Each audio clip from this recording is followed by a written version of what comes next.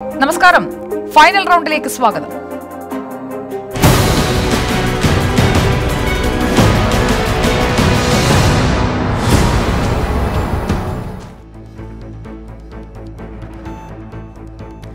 Russian സൈന്യം കീവിൽ വിമാനത്താവളം പിടിച്ച് യുക്രൈനെ സമ്മർദ്ദത്തിലാക്കി കഴിഞ്ഞു.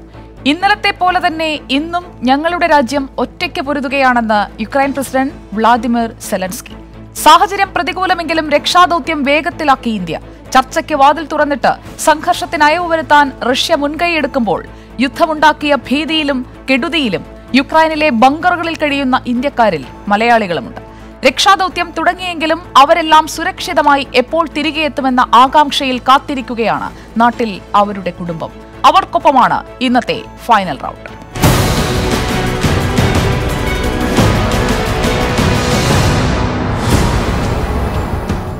യുക്രൈനിൽ കുടുങ്ങിയ ഇന്ത്യൻ പൗരന്മാരെ നാട്ടിലെത്തിക്കാനുള്ള നടപടികൾ തുടങ്ങി. റൊമാനിയൻ അതിർത്തി വഴി ആദ്യ സംഘത്തെ യുക്രൈന് പുറത്ത് എത്തിച്ചു കഴിഞ്ഞു. വിദ്യാർത്ഥികളടക്കം 240 പേർ ആദ്യ സംഘത്തിലുണ്ട്.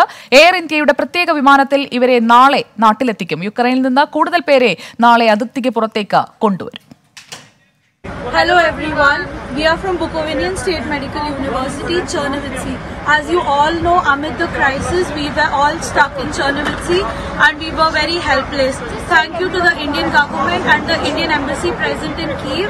They have arranged us flights from Romania and right now we are all in the border of Romania. They're helping us get evacuated. Thank you for your help.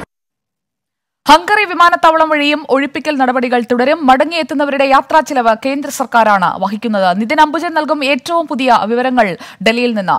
Nitin Ambujan, പ്രതീക്ഷയുണർത്തുന്ന കാഴ്ചകളാണ് ഇപ്പോൾ വരുന്നത്. ആദ്യ സംഘത്തിൽ 240 പേർ, എത്ര പേർ വീതമുള്ള സംഘങ്ങളായി തിരിച്ചുകൊണ്ടുള്ള ഒരു ദൌത്യത്തിനാണ് ഇപ്പോൾ കേന്ദ്ര വിദേശകാര്യ മന്ത്രാലയം പദ്ധതിയിടുന്നത്? അതിനായുള്ള വിമാനങ്ങളുടെ സജ്ജീകരണം, ഒപ്പം വിമാനത്താവളത്തിലേക്ക് എത്തിക്കാനായുള്ള ക്രമീകരണങ്ങൾ, അത് സംബന്ധിച്ച് ലഭിക്കുന്ന ഏറ്റവും പുതിയ വിവരങ്ങൾ എങ്ങനെയാണ്? സുജ സൂചിപ്പിച്ച പോലെ തന്നെ 2 ദിവസത്തെ ആശങ്കയ്ക്കൊടുവിൽ ഏറെ പ്രതീക്ഷ നൽകുന്ന ഒരു വിവരമാണ് ഇന്നിപ്പോൾ വൈകിട്ട് നടന്നിരിക്കുന്നത്. പ്രധാനമായും 2 വിമാനങ്ങളാണ് ഇന്ന് റൊമാനിയയിലേക്ക് തിരിച്ചത്. എയർ ഇന്ത്യയുടെ 1941 എയർ ഇന്ത്യയുടെ 1943 എന്നീ 2 വിമാനങ്ങളാണ് മുംബൈയിൽ നിന്നും അതോടൊപ്പം തന്നെ ഡൽഹിയിൽ നിന്നും റൊമാനിയയിലേക്ക് തിരിച്ചത്. ഇതിനോടൊപ്പം തന്നെ റൊമാനിയയിലേക്ക്, അതായത് ഉക്രൈൻ അതിർത്തിയിലുള്ള വിദ്യാർത്ഥികളെല്ലാം തന്നെ റൊമാനിയയിലേക്ക് എത്തിച്ചിട്ടുണ്ട്. ആദ്യ സംഘത്തിൽ 240 പേരാണ് ഇപ്പോൾ റൊമാനിയ അതിർത്തി കടന്നിരിക്കുന്നത്. അവർ വിമാനത്താവളത്തിലേക്ക് പോയിക്കൊണ്ടിരിക്കുകയാണ്. രണ്ടാമത്തെ സംഘം വൈകാതെ തന്നെ ഉക്രൈൻ അതിർത്തിയിൽ നിന്നും റൊമാനിയയിലേക്ക് തിരിക്കുമെന്നാണ് ഈ ഘട്ടത്തിൽ ലഭിക്കുന്ന വിവരം. അതിൽ ഏകദേശം 240ഓളം വിദ്യാർത്ഥികൾ ഉണ്ടെന്നാണ് ഇപ്പോൾ നമുക്ക് ലഭിച്ച വിവരം. അങ്ങനെ ആദ്യഘട്ട ഒരു രക്ഷാദൌത്യത്തിൽ ഏകദേശം 480ഓളം പേർ ഇന്ത്യയിലേക്ക് എത്തും.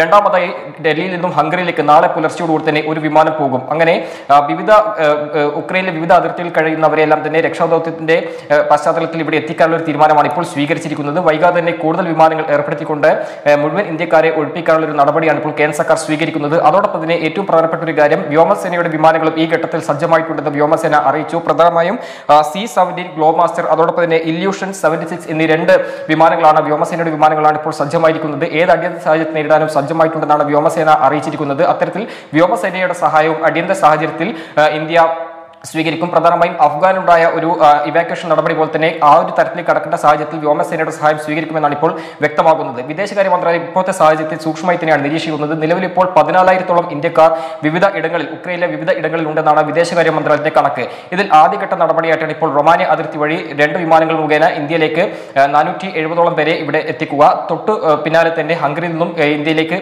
വിമാനമാർഗം എത്തിക്കും. പ്രധാനമായും പോളണ്ട്, സ്ലോവാക്യ തുടങ്ങിയ അതിർത്തി മുഖേനയാണ് ഇന്ത്യയുടെ രക്ഷാപ്രവർത്തനം ഇപ്പോൾ നടക്കുന്നത്. അങ്ങനെ 4 അതിർത്തികൾ മുഖേനയുള്ള രക്ഷാപ്രവർത്തനത്തിനാണ് ഇന്ത്യ ഇപ്പോൾ ശ്രമിക്കുന്നത്. അതിന്റെ ഭാഗമായിട്ടാണ് ഇപ്പോൾ ഹംഗറിയിലും റൊമാനിയയിലേക്കും ഇന്ത്യയിലേക്ക് വിമാനം തിരിക്കുക. നാളെ ഈ 2 വിമാനങ്ങളും ഡൽഹിയിലും അതോടൊപ്പം തന്നെ ബോംബെയിലെത്തും. അങ്ങനെ ഒരു പ്രതീക്ഷയുടെ വാർത്തയാണ് ഇന്ന് വൈകിട്ടോടുകൂടി വന്നത്.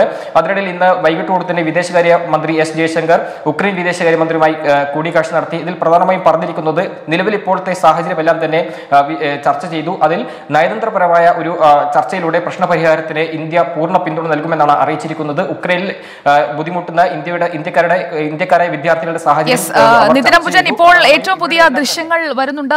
ആ ദൃശ്യങ്ങൾ പങ്കുവെക്കുന്നുമുണ്ട്. അതായത് യുക്രൈനിൽ നിന്നുള്ള ആദ്യ ബാച്ച് വിദ്യാർത്ഥികളുടെ സംഘം റൊമാനിയയിൽ എത്തിയിരിക്കുകയാണ്. സുസേവ ബോർഡർ വഴി, അതിർത്തി വഴി കടന്നു വന്ന കുട്ടികളാണ് ഇപ്പോൾ എത്തിയിരിക്കുന്നത്. സുസേവയിലെ ഇന്ത്യയുടെ സംഘം അവരാണ് ഇനി അങ്ങോട്ട് ബുക്കാറസ്റ്റിലേക്കുള്ള യാത്രാ സൗകര്യങ്ങളെല്ലാം ഏർപ്പാടാക്കുന്നത്. അതിനുള്ള എല്ലാ ക്രമീകരണങ്ങളും പൂർത്തിയായി എന്നാണ് വിദേശകാര്യ മന്ത്രാലയ വക്താവ് അരിന്ദം ബാഗ്ചി വ്യക്തമാക്കുന്നത്. അതായത് ഇതിനിപ്പോൾ പറഞ്ഞു വന്നതുപോലെ തന്നെ എല്ലാം കൃത്യമായി ആസൂത്രണം ചെയ്ത രീതിയിൽ തന്നെ സുഗമമായി മുന്നോട്ട് പോകുന്നു, അല്ലേ?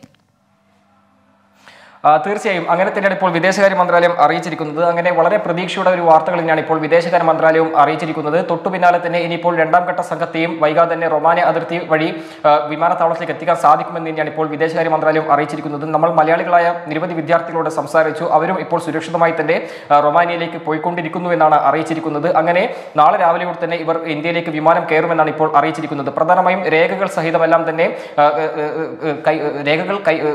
കൈവശം വെക്കണമെന്നത് ഏറ്റവും പ്രധാനപ്പെട്ട നിർദ്ദേശമാണ് ഇപ്പോൾ വിദേശകാര്യ മന്ത്രാലയം അറിയിച്ചിരിക്കുന്നത്. അതോടൊപ്പം തന്നെ അതിർത്തിയിലേക്ക് പോകുമ്പോൾ വാഹനത്തിൽ ഇന്ത്യയുടെ പതാക ചിഹ്നം അവിടെ പ്രിന്റ് ഔട്ട് വാഹനത്തിൽ ഘടിപ്പിക്കണം എന്നൊരു നിർദ്ദേശം നൽകിയിട്ടുണ്ട്. അങ്ങനെ വളരെ പ്രധാനപ്പെട്ട ഒരു നിർദ്ദേശം സഹിതമാണ് ഇന്ന് ഉച്ചയോടുകൂടി തന്നെ ഉക്രൈനിലുള്ള ഇന്ത്യൻ എംബസി ഈ വിദ്യാർത്ഥികൾക്കെല്ലാം തന്നെ നിർദ്ദേശം നൽകിയത്. അത് പ്രകാരമാണ് ഇന്ന് ഉച്ചയോടുകൂടി തന്നെ അവർ യാത്ര തിരിച്ചത്. അങ്ങനെ വളരെ സുരക്ഷിതമായി തന്നെ അവർ ഇപ്പോൾ വിമാനത്താവളത്തിലേക്ക് പോവുകയാണ്. വൈകാതെ തന്നെ രണ്ടാം ഘട്ട സംഘവും വിമാനത്താവളത്തിലേക്ക് തിരിക്കും. കൂടാതെ നേരത്തെ സൂചിപ്പിച്ച പോലെ തന്നെ വ്യോമസേനയുടെ വിമാനവും എല്ലാം തന്നെ സജ്ജീകരിച്ചുകൊണ്ടാണ് ഇപ്പോൾ രക്ഷാദൌത്യത്തിന് ഇപ്പോൾ ഇന്ത്യ ഇപ്പോൾ തയ്യാറായിരിക്കുന്നത്. ഇപ്പോൾ നിലവിലിപ്പോൾ യുദ്ധം നടക്കുന്ന മേഖലയിലടക്കം തന്നെ മലയാളികളടക്കം നിരവധി ഇന്ത്യക്കാർ കുടുങ്ങിക്കിടക്കുന്നു എന്നാണ് വിദേശകാര്യ മന്ത്രാലയം അറിയിച്ചിരിക്കുന്നത്. അവരെല്ലാം തന്നെ തീർച്ചയായും നിതിൻ ദയവായി തുടരുക, കൂടുതൽ വിവരങ്ങൾ ശേഖരിക്കുക. ബുക്കോവിനിയൻ സ്റ്റേറ്റ് മെഡിക്കൽ യൂണിവേഴ്സിറ്റിയിലെ വിദ്യാർത്ഥികളാണ് ഇപ്പോൾ റൊമാനിയയിൽ എത്തിയിരിക്കുന്നത്. അവരുടെ ദൃശ്യങ്ങൾ നമുക്ക് പ്രേക്ഷകരിലേക്ക് എത്തിക്കാം. നമുക്കൊപ്പം ഇപ്പോൾ ഖാർഖീവിൽ നിന്ന് മിത്ര എന്ന വിദ്യാർത്ഥിനിയാണ് ചേരുന്നത്. മിത്ര, ഖാർഖീവിൽ ഇന്ന് നേരിട്ട് കണ്ട സാഹചര്യം എന്തായിരുന്നു? നിങ്ങളിപ്പോൾ സുരക്ഷിതരാണോ? ഞങ്ങള് ഇപ്പൊ ഇവിടെ സബ്വേയിലാണ് ഉള്ളത്. രാവിലെ ഏകദേശം ഒരു 7 മണിയായപ്പോൾ ഞങ്ങളോട് ഫ്ലാറ്റിലോട്ടേക്ക് തിരിച്ചു പൊക്കോന്ന് പറഞ്ഞായിരുന്നു. അങ്ങനെ ഞങ്ങൾ ഫ്ലാറ്റിൽ തിരിച്ചു പോയി. ഒരു 2 മണിക്കൂർ കഴിഞ്ഞപ്പോഴേക്ക് വീണ്ടും ഫയറിങ്ങും ബോംബും ബ്ലാസ്റ്റും ഒക്കെ തുടങ്ങിയപ്പോഴാണ് ഞങ്ങൾ വീണ്ടും ബേസ്മെന്റിലോട്ടേക്ക് ഷെൽട്ടർ എടുത്തിട്ട് പോയത്. ബേസ്മെന്റിന്റെ കറണ്ടോ ഇലക്ട്രിസിറ്റിയോ ഒന്നും ഇല്ലാത്തത് കൊണ്ട് വീണ്ടും ഞങ്ങൾ സബ്വേയിലോട്ടേക്ക് തന്നെ തിരിച്ചു വന്നു. വരുന്ന സമയത്ത് ഞങ്ങൾക്ക് ഫുൾ സൗണ്ട് മാത്രമേ കേൾക്കാൻ പറ്റുന്നില്ലായിരുന്നു. ഈ ബോംബിന്റെ ഒക്കെ എവിടെ നോക്കിയാലും ഈ മിസൈല് സൗണ്ട്, അതിന്റെ ഒക്കെ സൗണ്ട് മാത്രമേ കേൾക്കുന്നുണ്ടായിരുന്നുള്ളൂ.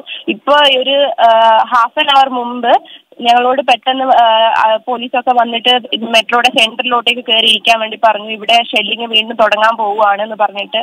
അപ്പൊ ആ ഒരു പാനിക്കിലായിരുന്നു ഒരു 10 മിനിറ്റ് മുമ്പ് വരെ ഇവിടെ ഉണ്ടായിരുന്നത്. ഇപ്പൊ കുറച്ചൊന്ന് സെറ്റിലായിട്ട് ഇവിടെ ഇരിക്കുകയാണ്.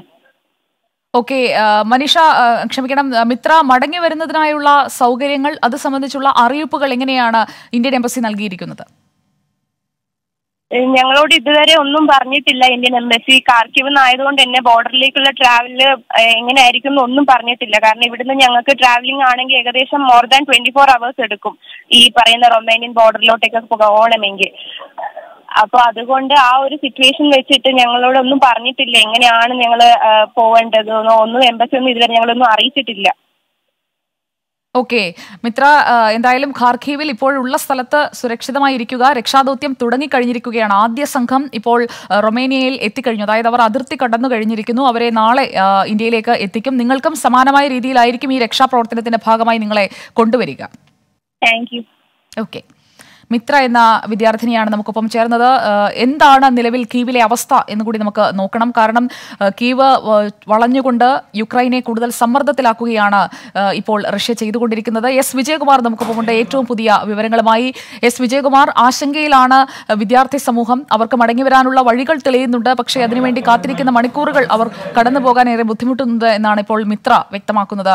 എന്താണ് നിലവിൽ കീവിലെ അവസ്ഥ? വൈകുന്നേരമായപ്പോഴേക്കും കണ്ട വലിയ രീതിയിലുള്ള ഒരു സൈനിക നീക്കം, അതൊക്കെ ഇപ്പോൾ എങ്ങനെയാണ് നിൽക്കുന്നത്? സുജയ, കീവ് എന്ന ഏറ്റവും പ്രധാനപ്പെട്ട യുക്രൈൻ പട്ടണം, യുക്രൈന്റെ ക്യാപിറ്റൽ സിറ്റി സാവധാനം റഷ്യയുടെ നിയന്ത്രണത്തിലേക്ക് വരുന്നു എന്നതാണ് ഈ സമയത്ത് നമുക്ക് നൽകാൻ കഴിയുന്ന പ്രധാനപ്പെട്ട വിവരം. റെസിസ്റ്റൻസ് ഇല്ല എന്നല്ല പറയുന്നത്, എതിർപ്പുണ്ട്, പ്രതിരോധമുണ്ട്. പക്ഷേ അതിനെയൊക്കെ മറികടന്ന് കീവ് റഷ്യൻ സേനയുടെ നിയന്ത്രണത്തിലേക്ക് വരുന്നു, ആ സൂചനയാണ് വരുന്നത്. ഖർഖീവിന്റെ അവസ്ഥയും മറ്റൊന്നല്ല. ഒഡേഷ അടക്കമുള്ള പ്രധാനപ്പെട്ട പട്ടണങ്ങളുടെ സാഹചര്യവും ഇതുതന്നെയാണ്. 1-2 ദിവസങ്ങൾക്കുള്ളിൽ ഈ നിലയിൽ പോയാൽ, നാടകീയമായി മറ്റൊന്നും സംഭവിച്ചു സംഭവിച്ചില്ലെങ്കിൽ 1-2 ദിവസങ്ങൾക്കുള്ളിൽ യുക്രൈനിലെ ഒട്ടുമിക്ക പ്രധാനപ്പെട്ട നഗരങ്ങളും റഷ്യൻ സേനയുടെ നിയന്ത്രണത്തിലാകുമെന്നതാണ് അവിടെ നിന്ന് ലഭിക്കുന്ന മാധ്യമങ്ങൾ നൽകുന്ന വിവരങ്ങളും വാർത്താ ഏജൻസികൾ നൽകുന്ന റിപ്പോർട്ടും വ്യക്തമാക്കുന്നത്. നമ്മൾ കീവിലേക്ക് വന്നാൽ കീവിലെ പ്രധാനപ്പെട്ട 2 വിമാനത്താവളങ്ങൾ, അതിലൊന്ന് ഹോസ്റ്റോമൽ വിമാനത്താവളമാണ്. അതിന്റെ നിയന്ത്രണം റഷ്യൻ സേന ഏറ്റെടുത്തു എന്നതാണ്. വളരെ തന്ത്രപ്രധാനമായ ഒരു വിമാനത്താവളമാണ് ഹോസ്റ്റോമൽ. അതിന്റെ നിയന്ത്രണം റഷ്യൻ സേന ഏറ്റെടുത്തു എന്നതാണ് ഒരു പ്രധാനപ്പെട്ട വിവരം. അതുപോലെ മറ്റ് ചെറു വിമാനത്താവളങ്ങളുടെ കീവിലെ മറ്റ് ചെറു വിമാനത്താവളങ്ങളുടെ നിയന്ത്രണവും ഇവർ റഷ്യൻ സേന ഏറ്റെടുത്തിട്ടുണ്ട് എന്ന വിവരവും പുറത്തു വരുന്നുണ്ട്. അതുപോലെ അത് സൂചിപ്പിക്കുന്നത് ഈ പ്രധാനപ്പെട്ട കേന്ദ്രങ്ങളുടെ നിയന്ത്രണങ്ങൾ റഷ്യയിലേക്ക് വന്നു ചേരുന്നു, റഷ്യൻ സേനയുടെ പക്കലേക്ക് വന്നു ചേരുന്നു എന്നതാണ് ഒരു പ്രധാനപ്പെട്ട കാര്യം. ഒരു വിവരം അതിൽ പങ്കുവയ്ക്കാനുള്ളത് ഈ റഷ്യൻ പ്രസിഡന്റ് വ്ളാഡിമിർ പുടിൻ ഇപ്പോൾ യുക്രൈനോട് നടത്തിയിരിക്കുന്ന ഒരു ആഹ്വാനമാണ്. ഉക്രൈൻ പട്ടാളക്കാരോട് അദ്ദേഹം പറഞ്ഞിരിക്കുന്നത്, നിങ്ങൾ അവിടുത്തെ ഭരണകൂടത്തെ തൂത്തെറിയണം, ആ ഭരണകൂടത്തെ അട്ടിമറിച്ചിട്ട് അവിടെ ജനങ്ങൾക്ക് സ്വീകാര്യമായ മറ്റൊരു ഭരണകൂടത്തെ കൊണ്ടുവരണം. ഇപ്പോഴത്തെ ഭരണകൂടം അത് ഭീകരരുടെ ഭരണകൂടമാണ്, നവനാസികളുടെ ഭരണകൂടമാണ്. അതിനെ അംഗീകരിക്കെതിരെ അതിനെ നിരാകരിക്കണം, അട്ടിമറി നടത്തണം. അതായത് ഉക്രൈൻ പട്ടാളക്കാരോട് പറഞ്ഞിരിക്കുന്നത്, നിങ്ങൾ യഥാർത്ഥ ഉക്രൈനെ വീണ്ടെടുക്കണം, അതിനുവേണ്ടി റഷ്യയുടെ പിന്തുണ നിങ്ങൾക്കുണ്ടാകും, ഈ ഭരണകൂടത്തെ അട്ടിമറിക്കണം, ആ ഭരണകൂടത്തിന്റെ ആജ്ഞകൾ നിങ്ങൾ പാലിക്കരുത്, റഷ്യൻ പട്ടാളം നിങ്ങളെ സഹായിക്കും, ഈ ഭരണകൂടത്തെ അട്ടിമറിക്കണമെന്ന ഒരു ആഹ്വാനം വ്ളാഡിമിർ പുടിൻ ഇന്ന് വൈകിട്ട് നൽകി എന്നൊരു വിവരം ഇപ്പോൾ വരുന്നുണ്ട്. അത് പരസ്യമായി അദ്ദേഹം ടെലിവിഷൻ മാധ്യമങ്ങളിലൂടെയാണ് നൽകിയിരിക്കുന്നത്. അട്ടിമറിക്കണം ആ ഭരണകൂടത്തെ എന്നാണ് വ്ളാഡിമിർ പുടിൻ ഇപ്പോൾ പറഞ്ഞിരിക്കുന്നത്. ഇപ്പോഴത്തെ ഭരണകൂടത്തെ അംഗീകരിക്കരുത്, അവരുടെ ആജ്ഞകൾ ഉത്തരവുകൾ ഒന്നും പാലിക്കരുത് എന്നാണ് വ്ളാഡിമിർ പുടിൻ ഉക്രൈൻ പട്ടാളക്കാരോട് അറിയിച്ചിരിക്കുന്നത്. ഈ സെലൻസ്കി അദ്ദേഹം ഇപ്പോഴത്തെ പ്രസിഡന്റ് ബങ്കറിൽ തുടരുകയാണ്.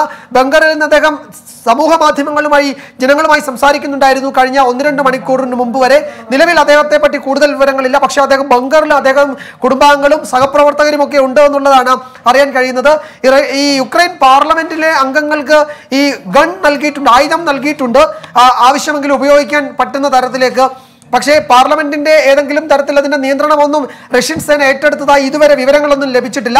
സെൻട്രൽ കീവിൽ, അതായത് കീവിന്റെ ഹൃദയഭാഗത്ത് ഏറ്റുമുട്ടൽ നടക്കുന്നുണ്ടായിരുന്നു. കഴിഞ്ഞ 3/4 മണിക്കൂർ മുമ്പ് വരെ സ്ഫോടനങ്ങൾ കേട്ടിരുന്നു, ഗൺ ഫൈറ്റിന്റെ ശബ്ദങ്ങൾ കേട്ടിരുന്നു എന്ന് ചില മാധ്യമങ്ങൾ റിപ്പോർട്ട് ചെയ്യുന്നുണ്ട്. അവിടെയുള്ള മാധ്യമ പ്രവർത്തകർ ട്വീറ്റ് ചെയ്യുന്നുണ്ടായിരുന്നു. ഇപ്പോൾ കഴിഞ്ഞ കുറച്ച് സമയമായി അതുമായി ബന്ധപ്പെട്ട് കൂടുതൽ വിവരങ്ങൾ ലഭ്യമായിട്ടില്ല. വിജയകുമാർ, അതായത് കഴിഞ്ഞ ദിവസവും, അതായത് ആദ്യ ദിവസത്തെ ആക്രമണവും പുലർച്ചെ മുതൽ വൈകുന്നേരം അവിടുത്തെ യുക്രൈൻ സമയം 7 മണി 7:30 വരെ ആയിരുന്നു. സമാനമായ രീതിയിൽ ഇപ്പോഴും ആ ഒരു ആക്രമണത്തിന്റെ സ്വഭാവം അങ്ങനെ പോകുന്നു 2ാം ദിനത്തിൽ എന്നാണോ മനസ്സിലാക്കേണ്ടത്? സുജയ, ഇന്നലെ നമ്മൾ ഓർക്കുന്നുണ്ടാകും, ഇന്നലെ ഏതാണ്ട് ഇന്ത്യൻ സമയം ഒരു 10 മണിക്ക് ശേഷം രാത്രി 10 മണിയോടെയാണ് ഇന്നത്തെ ആക്രമണങ്ങൾ, ഇന്നത്തെ സൈനിക നീക്കം അവസാനിപ്പിക്കുകയാണ് എന്ന് റഷ്യ അറിയിച്ചത്. അവർ പറഞ്ഞത് ഇന്നലത്തെ കാര്യം അവർ പറഞ്ഞത് സമ്പൂർണ്ണ വിജയം നേടിയ ദിവസം, ഇന്നത്തെ നടപടികൾ അവസാനിപ്പിക്കുന്നു എന്നാണ് പറഞ്ഞത്. അത്തരമൊരു സമയമാകാൻ പോകുന്നതേ ഉള്ളൂ. സമയം ഇന്ന് അവർ അവിടുത്തെ സമയം കൂടി കണക്കിലെടുത്ത് അത് ഇന്നത്തെ ഈ പോരാട്ടം അവസാനിപ്പിക്കുമോ എന്ന് നമുക്കറിയില്ല. എന്തായാലും അത്തരം സൂചനകളൊന്നും ഇതുവരെ വന്നിട്ടില്ല. പക്ഷേ 6 പ്രധാനപ്പെട്ട നഗരങ്ങൾ, യുക്രൈനിലെ 6 പ്രധാനപ്പെട്ട നഗരങ്ങളിൽ ഏറ്റുമുട്ടൽ നടക്കുന്നുണ്ടായിരുന്നു. പുലർച്ചെ മുതൽ അത് തുടരുകയാണ് എന്നതാണ് ഇപ്പോഴും നമുക്ക് അറിയാൻ കഴിയുന്നത്. മറ്റൊരു പ്രധാനപ്പെട്ട കാര്യമുള്ളത്, ഈ ഇന്ന് അതായത് ഇന്ന് പുലർച്ചെ, ഇന്ത്യൻ സമയം ഇന്ന് പുലർച്ചെയാണ് ഐക്യരാഷ്ട്ര UN സെക്യൂരിറ്റി കൗൺസിലിന്റെ യോഗമുള്ളത്. ആ യോഗത്തിൽ ഇന്ത്യ പിന്തുണയ്ക്കണമെന്നാണ് യുക്രൈൻ വിദേശകാര്യമന്ത്രി അല്പസമയം മുമ്പ് ഇന്ത്യയുടെ വിദേശകാര്യമന്ത്രി S ജയശങ്കറുമായി സംസാരിച്ചപ്പോൾ പറഞ്ഞത്. ഇന്ത്യ ഈ അധിനിവേശത്തിനെതിരെ വലിയ നിലപാടെടുത്തിട്ടുള്ള രാജ്യമാണ്. ആ നിലപാടിൽ ഉറച്ചു നിന്നുകൊണ്ട് ഉക്രൈനെ പിന്തുണയ്ക്കണമെന്ന് അദ്ദേഹം ആവശ്യപ്പെട്ടു എന്ന റിപ്പോർട്ടുകൾ വരുന്നുണ്ട്. ഒപ്പം ഇന്ത്യ പക്ഷേ അവിടെ നിന്നുള്ള ഇന്ത്യക്കാരുടെ, വിദ്യാർത്ഥികളുടെ സുരക്ഷിതമായ മടങ്ങിവരവിന് കളമൊരുക്കണം, അതിന് നിങ്ങൾ നൽകുന്ന പിന്തുണയ്ക്ക് നന്ദി അറിയിക്കുന്നു എന്നതാണ് ഇന്ത്യയുടെ മറുപടി. സമാധാനത്തിന് വേണ്ടി ഈ ചർച്ചകളിലൂടെ പ്രശ്നപരിഹാരം ഉണ്ടാകണം എന്ന ഇന്ത്യൻ നിലപാട് ഇന്നലെ പ്രധാനമന്ത്രി നരേന്ദ്രമോദി വ്ളാഡിമിർ പുടിനെ വിളിച്ചപ്പോഴും അറിയിച്ചിരുന്നു. ഇന്ന് ഇന്ത്യയുടെ വിദേശകാര്യമന്ത്രി യുക്രൈൻ വിദേശകാര്യമന്ത്രിയെ ആയി സംസാരിച്ചപ്പോഴും ഈ സമവായം, അതായത് ഈ ഡിപ്ലോമാറ്റിക് എഫേർട്ടുകളിലൂടെ, അത്തരം ചർച്ചകളിലൂടെ പ്രശ്നപരിഹാരം ഉണ്ടാക്കണമെന്നാണ് പറഞ്ഞത്. ഈ ബെലാറസിൽ വെച്ച് ഒരു ചർച്ചയാകാം എന്നതാണ് വ്ളാഡിമിർ പുടിൻ മുന്നോട്ട് വെച്ച മറ്റൊരു പ്രധാനപ്പെട്ട നിർദ്ദേശം. ബെലാറസിൽ വെച്ച് ചർച്ചയാകാം എന്ന ഒരു നിർദ്ദേശം വ്ളാഡിമിർ പുടിൻ മുന്നോട്ട് വെച്ചിട്ടുണ്ട്. അതിന് ചില കണ്ടീഷൻ അദ്ദേഹം വെക്കുകയും ചെയ്തിട്ടുണ്ട്. സെലൻസ്കിയുടെ നിർദ്ദേശങ്ങളും ചർച്ച ചെയ്യാമെന്നാണ് പുടിൻ ഇപ്പോൾ അറിയിച്ചിരിക്കുന്നത്. എന്തായാലും ചർച്ചകളുടെ ഒരു അന്തരീക്ഷം രൂപപ്പെട്ട് വരുന്നുണ്ട് എന്നതൊരു ചെറിയ ആശ്വാസത്തിന്റെ സൂചനയാണ്. പക്ഷേ കീവ് അടക്കം പ്രധാനപ്പെട്ട നഗരങ്ങളൊക്കെ റഷ്യയുടെ നിയന്ത്രണത്തിലേക്ക് വരുന്നു എന്നതാണ് ഗ്രൗണ്ട് റിയാലിറ്റി. അത് തന്നെയാണ് ഗ്രൗണ്ട് റിപ്പോർട്ടും. സുജിയ, വിജയകുമാർ, എന്നെ ആശങ്കപ്പെടുത്തുന്നത് ഈ അനാഥാലയങ്ങളും കിൻഡർ ഗാർട്ടനുകളും ഒക്കെ ആക്രമിച്ചുകൊണ്ടുള്ള യുദ്ധ നിയമങ്ങളുടെ ലംഘനം റഷ്യ നടത്തിയതാണ്. കാരണം അവിടെയുള്ള പലർക്കും, അധ്യാപകരിൽ പലർക്കും ഗുരുതരമായി തന്നെ പരിക്കേറ്റിട്ടുണ്ട്, കുഞ്ഞുങ്ങൾക്ക് പരിക്കേറ്റിട്ടുണ്ട്. അത്തരത്തിൽ സാധാരണക്കാരായ ജനങ്ങളെ ഒന്നും ആക്രമിക്കില്ല എന്ന് പറഞ്ഞുകൊണ്ടാണ് ഈ ആക്രമണത്തിന് റഷ്യ ഇറങ്ങി പുറപ്പെട്ടതെങ്കിൽ രണ്ടാം ദിവസമാകുമ്പോഴേക്കും സ്ഥിതിഗതികളെല്ലാം മാറുകയാണോ? ഇനിയിപ്പോൾ അടുത്ത ദിവസവും ഇതേ രീതിയിൽ തന്നെ മുന്നോട്ട് പോകാനാണോ റഷ്യയുടെ പദ്ധതി? സുജയ, ഈ സിവിലിയൻ കേന്ദ്രങ്ങൾ ആക്രമിക്കില്ല എന്ന നിലപാട് ആവർത്തിച്ചു പറയുന്നുണ്ട് റഷ്യ. അത്തരം സിവിലിയൻ കേന്ദ്രങ്ങൾ ആക്രമിച്ചിട്ടില്ല എന്നും റഷ്യ പറയുന്നുണ്ട്. പക്ഷേ ചില സിവിലിയൻ മേഖലകളിൽ മിസൈൽ ആക്രമണം ഉണ്ടായിട്ടുണ്ട്, മോർട്ടാർ ഷെല്ലിംഗ് ഉണ്ടായിട്ടുണ്ട് എന്ന റിപ്പോർട്ടുകൾ വരുന്നുണ്ട്. അതുപോലെ ഈ ഓൾഡ് ഏജ് ഹോമുകൾ അടക്കം ആക്രമിക്കപ്പെട്ടു എന്ന് പറയുന്നുണ്ട്. ഇതൊരു യുദ്ധ കുറ്റകൃത്യമായി കണ്ടെത്തി അതിൽ നടപടിയെടുക്കണമെന്ന് ആവശ്യപ്പെടുകയും ചെയ്യുന്നുണ്ട്, യുക്രൈൻ ആവശ്യപ്പെടുകയും ചെയ്യുന്നുണ്ട്. പക്ഷേ ഇക്കാര്യത്തിൽ റഷ്യ ഒരു നിലപാട്, അവർ അങ്ങനെ ആ നിലയിൽ ഈ സിവിലിയൻ ടാർഗറ്റുകൾ അവർക്കുണ്ടായിരുന്നില്ല എന്ന് ആവർത്തിച്ചു പറയുകയാണ് ഈ ഘട്ടത്തിൽ. പക്ഷേ സുജയ, ഇക്കാര്യത്തിൽ നമുക്കറിയാമല്ലോ, ഒരു യുദ്ധം എന്ന് പറയുന്നത് സ്വാഭാവികമായും ആയിരക്കണക്കിന് ജനങ്ങളുടെ കണ്ണീര് അതിന്റെ ബാക്കി പത്രമാണ്. അത് നമ്മൾ ഒരുപക്ഷെ യുക്രൈനിൽ കണ്ടു തുടങ്ങിയതേ ഉള്ളൂ.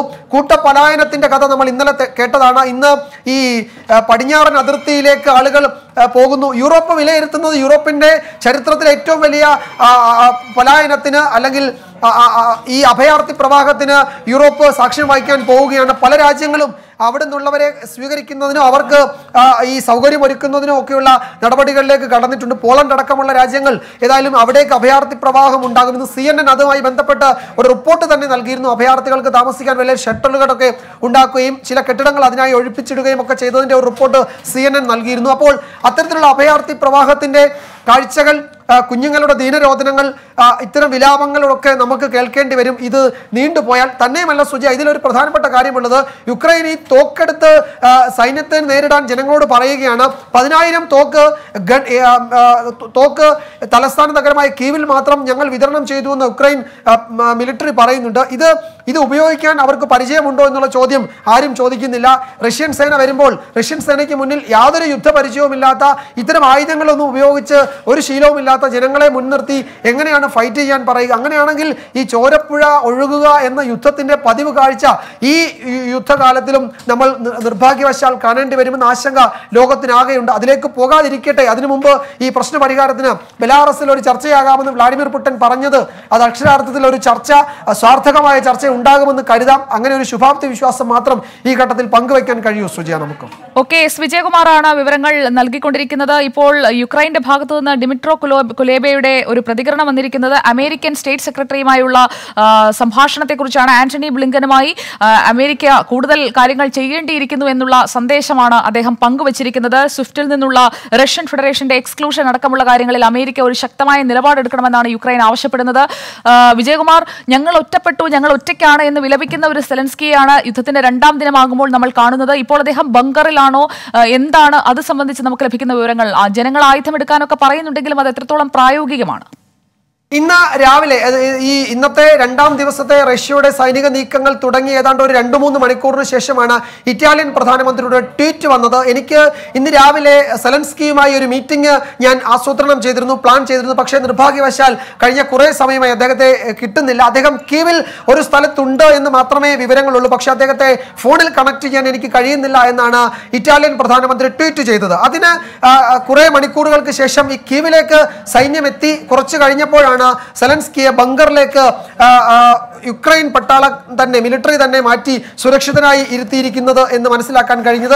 അദ്ദേഹത്തിന്റെ കഴിഞ്ഞ കുറച്ച് ദിവസങ്ങൾക്കിടെയുള്ള പുതിയ വീഡിയോ ഫുട്ടേജുകൾ ഒന്നും പുറത്തു വന്നിട്ടില്ല. അദ്ദേഹം യഥാർത്ഥത്തിൽ കീവിൽ തന്നെ ഉണ്ട് എന്ന് നമുക്ക് കരുതാം. അങ്ങനെയാണ് മാധ്യമ വാർത്തകൾ വരുന്നത്. അതിനപ്പുറത്തേക്ക് അത് സ്ഥിരീകരിക്കാവുന്ന വിവരങ്ങളൊന്നുമില്ല. കഴിഞ്ഞ ദിവസങ്ങളിൽ അദ്ദേഹം അയൽ രാജ്യത്തേക്ക് പോയിട്ടുണ്ടാകാം എന്നൊക്കെ ചില സൂചനകൾ ഉണ്ടായിരുന്നു. ഫ്രാൻസിലോ ജർമ്മനിയിലോ അദ്ദേഹം അഭയം തേടിയിട്ടുണ്ടാകാം, പൊളിറ്റിക്കൽ അസൈലത്തിൽ. യുക്രൈനിൽ നിന്നുള്ള നമ്മുടെ കുട്ടികൾ, അവർ ഓരോരുത്തരായി നമുക്ക് സഹായം അഭ്യർത്ഥിച്ചുകൊണ്ട് നമ്മളെ ബന്ധപ്പെടുന്നുണ്ട്. നമുക്ക് അവരുടെ തത്സമയ പ്രതികരണങ്ങളിലേക്ക് പോകാം. ഇന്നത്തെ ഫൈനൽ റൗണ്ട് അവർക്കൊപ്പമാണ്. കൂടുതൽ വിവരങ്ങൾ ശേഖരിക്കുക. ഞാൻ വീണ്ടും എത്താം വിജയകുമാറിലേക്ക്. ഇപ്പോൾ നേഹ എൽദോസും ഒപ്പം സ്നേഹയുമാണ് നമുക്കൊപ്പം ചേരുന്നത്. നേഹ, ഏത് പ്രദേശത്താണ് ഇപ്പോൾ ഉള്ളത് നിങ്ങൾ രണ്ടുപേരും? ഞങ്ങള് വിനിത്സ്യ എന്ന് പറഞ്ഞൊരു സ്ഥലത്താണ്, ഉക്രൈനിലെ മധ്യഭാഗത്തായിട്ട് വരും, കീവിനടുത്ത്. അവിടെയാണ് ഞങ്ങളിപ്പോൾ താമസിക്കുന്നത്. നിങ്ങൾ ഹോസ്റ്റലിലാണോ ഇപ്പോൾ? ആ മുറിയിൽ തന്നെ താമസം തുടരാനുള്ള ഒരു സാഹചര്യമുണ്ടോ, അതോ ബങ്കറിലേക്ക് മാറേണ്ടി വന്നിരുന്നോ? അല്ല, ഞങ്ങളൊരു 3 ഗേൾസ് ഞങ്ങൾ നേരത്തെ ഒരു അപ്പാർട്ട്മെന്റിലായിരുന്നു. പക്ഷെ ഇന്ന് രാവിലെ തൊട്ട് കണ്ടിന്യൂസ് ആയിട്ട് നമ്മൾ സൈറൻ കേൾക്കുമായിരുന്നു. രാവിലത്തെ സൈറൻ ഞങ്ങളോട് പറഞ്ഞ നിർദ്ദേശം അനുസരിച്ച് 3 സൈറൻ അടിക്കുമ്പോഴേക്കും നമ്മൾ നേരെ ഓടി ബേസ്മെന്റിലേക്ക് അല്ലെങ്കിൽ ഷെൽട്ടർ ഹോമിലേക്ക് പോകണം എന്നാണ് പറഞ്ഞത്. പക്ഷെ ഞങ്ങളുടെ അപ്പാർട്ട്മെന്റിന് ബേസ്മെന്റ് ഉണ്ടായിരുന്നില്ല. വെളുപ്പിന് ഒരു 4 മണിയോടെ സൈറനുകൾ അടിച്ചു. ഞങ്ങള് അവിടെ നിന്ന് ഞങ്ങൾക്ക് കൈ കിട്ടിയ പെട്ടികളെല്ലാം എടുത്ത് ഞങ്ങളുടെ ബേസിക് ബാഗുകളെല്ലാം എടുത്ത് ഞങ്ങൾ നേരെ ഓടുകയുണ്ടായി. കുറച്ച് ഉക്രൈനിയൻസ് ഒരു ഷെൽട്ടർ ഹോം കാണിച്ചു. പക്ഷെ ആ ഷെൽട്ടർ ഹോം തുറന്നിട്ടുണ്ടായിരുന്നില്ല. ഞങ്ങള് ഒരുപാട് കഷ്ടപ്പെട്ടു. അവസാനം അദ്ദേഹം അയച്ച ഒരു ടാക്സി ഞങ്ങൾക്ക് ലഭിച്ചു. ഞങ്ങളുടെ സുഹൃത്തുക്കൾ കുറച്ച് ദൂരെയായിരുന്നു. ഞങ്ങള് ഒരുപാട് കഷ്ടപ്പെട്ട് അവസാനം അവരുടെ അടുത്തേക്ക് എത്തിച്ചേരുകയുണ്ടായി. ഇപ്പൊ ഞങ്ങൾ അവരുടെ അപ്പാർട്ട്മെന്റിലാണ് താമസിക്കുന്നത്. ഞങ്ങൾ കുറച്ച് സുഹൃത്തുക്കൾ ഒരുമിച്ചാണ് ഇപ്പോൾ ഈ അപ്പാർട്ട്മെന്റിലുള്ളത്. ഇത് ഗ്രൗണ്ട് ഫ്ലോറിലാണ്. ഇതിന്റെ അടുത്ത് തന്നെ ഒരു ഷെൽട്ടർ ഉണ്ട്. അപ്പോൾ ആ ഭാഗത്ത് നിങ്ങളിപ്പോൾ അഭയത്തിനായി വന്നിരിക്കുന്ന പ്രദേശത്തും ഈ ആക്രമണം നടക്കുന്നുണ്ടോ? മിനിഞ്ഞാന്ന് തൊട്ടാണ് ആക്ച്വലി ഇത് തുടങ്ങിയത്. കാരണം അതിന് മുമ്പ് വരെ ഇതുവരെ ഒരു കുഴപ്പമുണ്ടായിരുന്നില്ല. മിനിഞ്ഞാന്ന് രാവിലെ തൊട്ട് ഒരു ഷേക്ക് പോലെ ഞങ്ങളുടെ ബിൽഡിങ്ങിന്റെ വിൻഡോ ഇളകാൻ തുടങ്ങി. അപ്പോൾ ഞങ്ങൾ പെട്ടെന്ന് പേടിച്ചു പോയി. പിന്നെയാണ് അടുത്ത് അറിഞ്ഞത് കുറച്ച് അപ്പുറത്തായിട്ടാണ് എന്തോ ഒരു സംഭവം ഉണ്ടായിരുന്നു. അങ്ങനെയാണ് കേട്ടത്. ആ സമയത്ത് തന്നെ എത്രയും പെട്ടെന്ന് ഞങ്ങൾക്ക് വന്നു, എങ്ങനെയെങ്കിലും സാധനങ്ങൾ സ്റ്റോക്ക് ചെയ്ത് വെക്കണം എന്ന് പറഞ്ഞു. പക്ഷെ ഞങ്ങൾക്ക് ഇന്നലെ വന്ന 3 സൈറൻ അടിച്ച് എത്രയും പെട്ടെന്ന് ഓടണമെന്ന് പറഞ്ഞ ആ സമയത്ത് കൊണ്ട് ഞങ്ങൾക്ക് ഒരു സാധനം എടുക്കാനും ഒന്നും പറ്റിയിട്ടുണ്ടായിരുന്നില്ല. മിനിഞ്ഞാന്ന് അടിച്ച ഇന്നലെ അടിച്ച അറ്റാക്ക് ഇവിടെ ഈ ഞങ്ങളിപ്പോൾ താമസിക്കുന്ന സ്ഥലത്തിന്റെ കുറച്ച് അകലെയാണെന്നാണ് ഞങ്ങൾ കേട്ടത്. ഓക്കെ, നിങ്ങൾ രണ്ടുപേരുടെയും നാട്ടിൽ സ്ഥലം എവിടെയാണ്? ഞാൻ എറണാകുളം. ഞാൻ മലപ്പുറം. വീട്ടുകാരുമായിട്ടൊക്കെ സംസാരിക്കാനും ഒക്കെ പറ്റുന്നുണ്ടോ? അതായത് അവിടെ ഇന്റർനെറ്റ് കണക്ടിവിറ്റി ഒക്കെ ഉണ്ടല്ലോ? ഇതുവരെ കുഴപ്പമൊന്നുമില്ല. ഇതായിട്ട് തന്നെ നിൽക്കുന്നത്, കുഴപ്പമൊന്നുമില്ല. നിങ്ങൾക്ക് നാട്ടിലേക്ക് പോകുന്നതിനായി എംബസിയിൽ നിന്നും എന്തെങ്കിലും അറിയിപ്പുകളോ അങ്ങനെ എന്തെങ്കിലും കിട്ടിയിട്ടുണ്ടോ?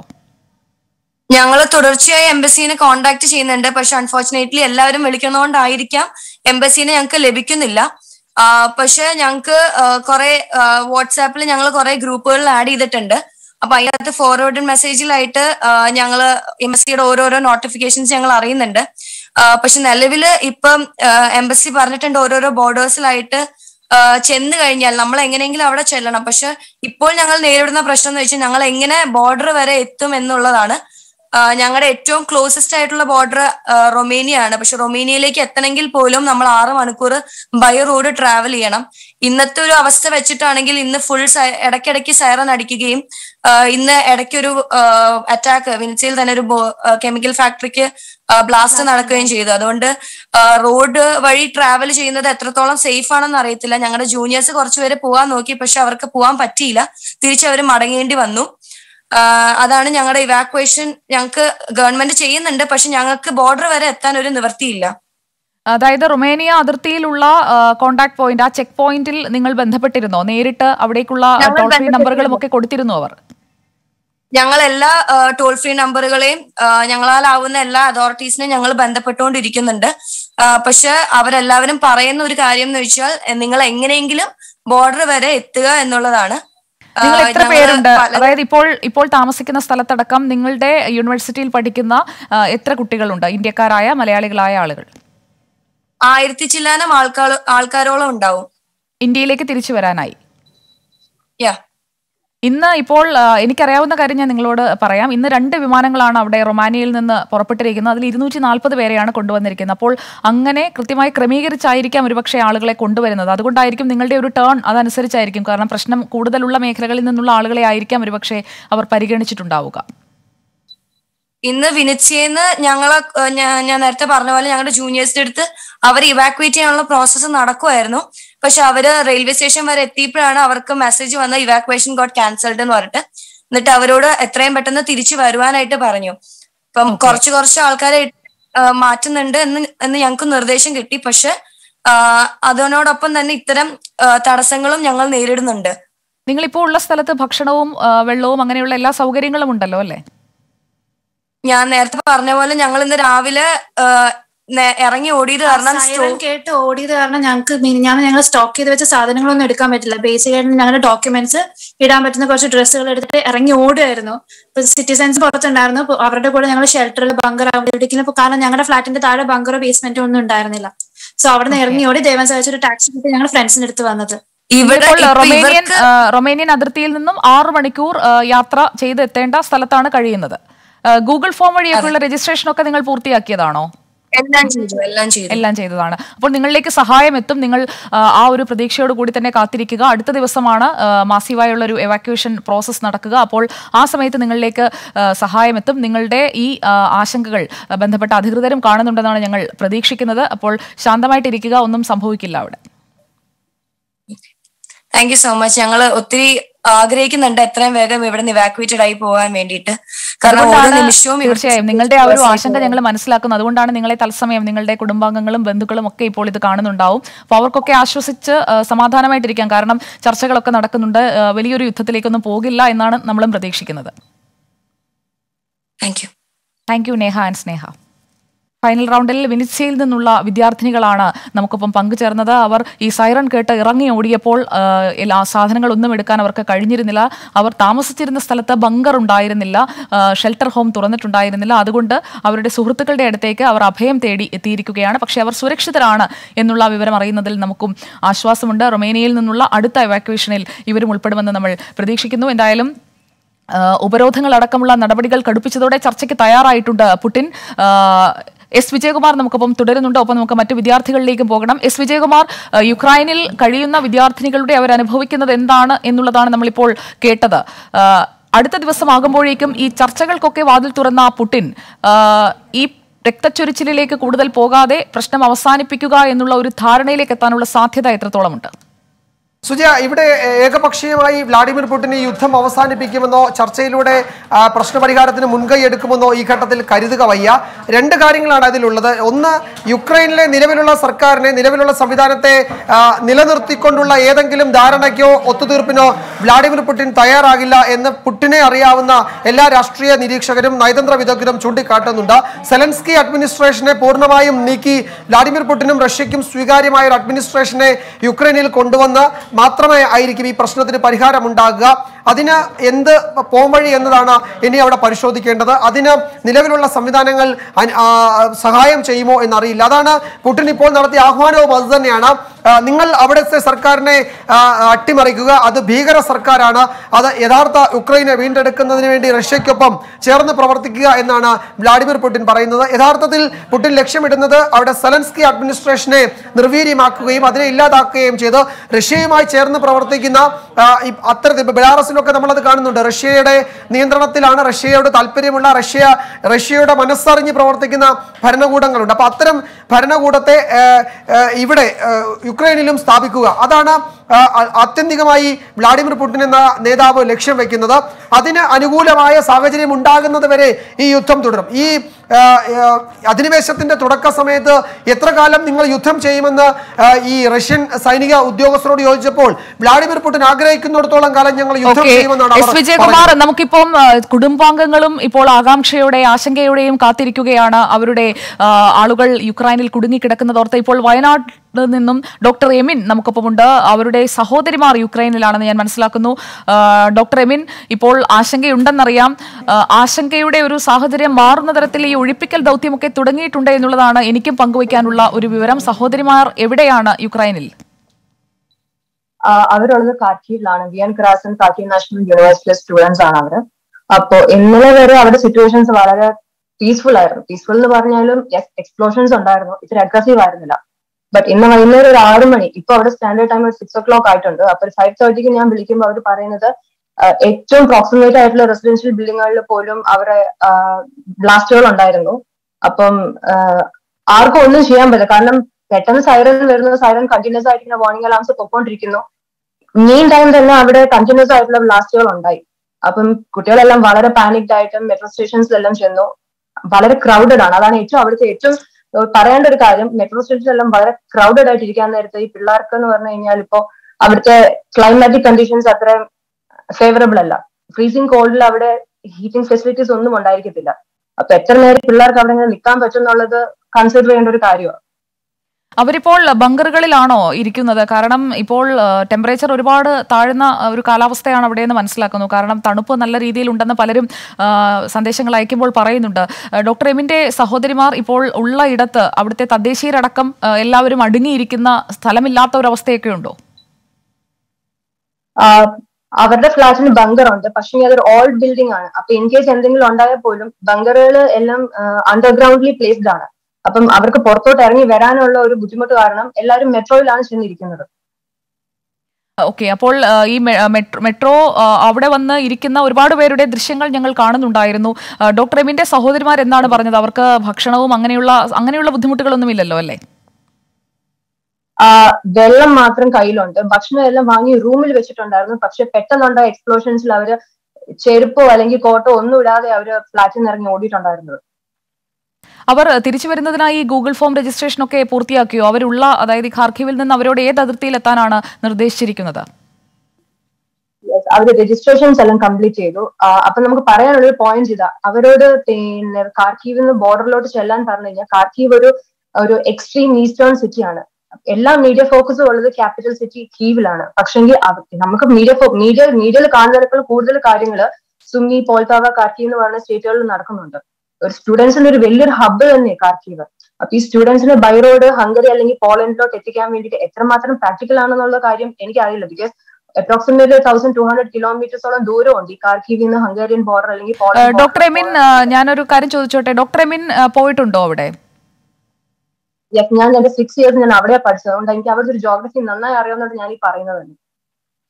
അപ്പോൾ അന്ന് ഉണ്ടായിരുന്ന സാഹചര്യത്തിൽ നിന്നും ഇപ്പോൾ ഈ സ്ഫോടനത്തിലേക്ക് അല്ലെങ്കിൽ ആക്രമണത്തിലേക്കൊക്കെ വരുമ്പോൾ അവിടെ പൂർണ്ണമായ ഒരു ഷട്ട് ഡൗണിലേക്കൊക്കെ പോയിട്ടുണ്ടാകുമോ? സാധനങ്ങൾ കിട്ടാത്ത തദ്ദേശീയരൊക്കെ കടകൾ അടച്ചു പോകുന്ന അങ്ങനത്തെ ഒരു സാഹചര്യം ഉണ്ടോ അവിടെ?